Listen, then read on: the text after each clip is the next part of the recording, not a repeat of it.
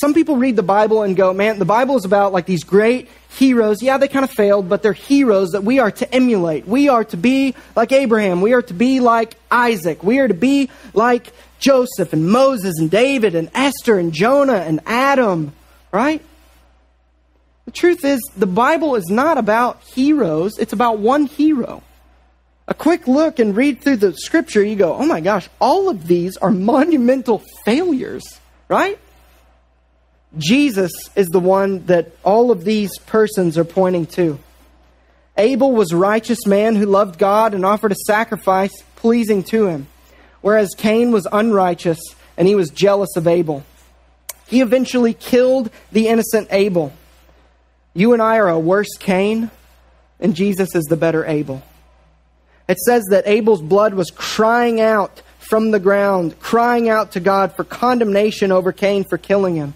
Jesus' blood cries out from the ground for our acquittal, for our acceptance, for our forgiveness. Jesus is the true and better Abel. God the Father sent Abraham into a far country to start a new people.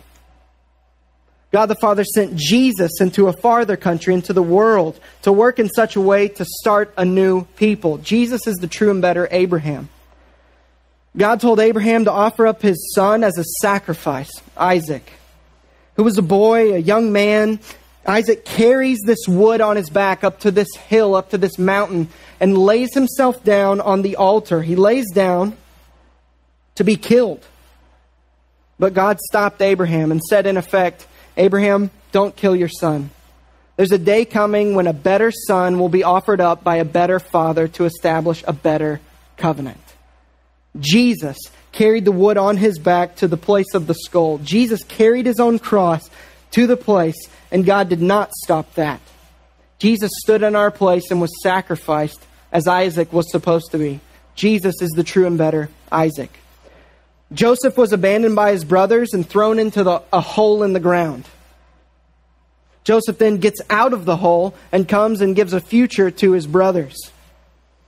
Jesus was abandoned by his brothers and thrown in a tomb. 3 days later, he got out of the tomb to give life to his brothers. Jesus is the true and better Joseph. Moses led the people of God out of slavery in Egypt into the promised land. Jesus is leading the people of God out of the true slavery to sin and Satan and death into the true promised land of heaven. Jesus is the true and better Moses. David defeated the giant Goliath with a few stones. Jesus defeated the true giants, Satan, sin, and death, with a few nails. Jesus is the true and better David. Esther said she was going to the king and she said, if I perish to save my people. Jesus said, in effect, when I perish to save my people. Jesus is the true and better Esther. Jonah rebelled against God and spent 3 days in the belly of the whale. Gets out of this belly, or this fish, sorry, it's not a whale. Gets out of the belly of the fish, goes and preaches repentance, and thousands of people are saved. Jesus spent 3 days in the belly of the earth, in a tomb. He gets out, preaches repentance, and now 2,000 years later, billions of people have been saved. Jesus is the true and better Jonah. And finally, Adam, our first father. Jesus came to make right what Adam did wrong. Adam disobeyed the Father about the tree of life and brought death. Jesus obeyed the Father about the tree of death and brought life. Adam doubted the Father in the Garden of Eden. Jesus trusted the Father in the Garden of Gethsemane. Adam yielded to Satan. Jesus defeated Satan. Adam's sin brought thorns. Jesus wore a crown of thorns. Adam was naked and unashamed, and Jesus was stripped naked and bore our shame. Adam ushered sin in, and Jesus died to take sin out. Adam's sin brought condemnation. Jesus' life, death, and resurrection brought salvation. Adam's disobedience leads to death for all, and Jesus' obedience leads to life for all who trust him. Jesus is the true and better Adam.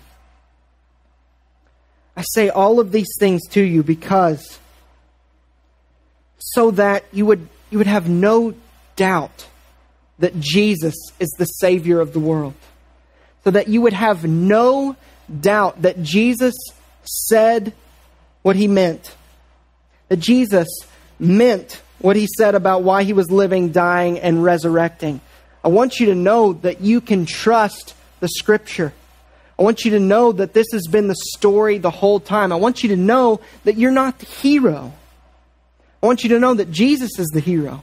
I want you to know that Jesus is the one that's been prophesied from the beginning, that's been foreshadowed from the beginning, that would come and succeed where we have all and will continually failed.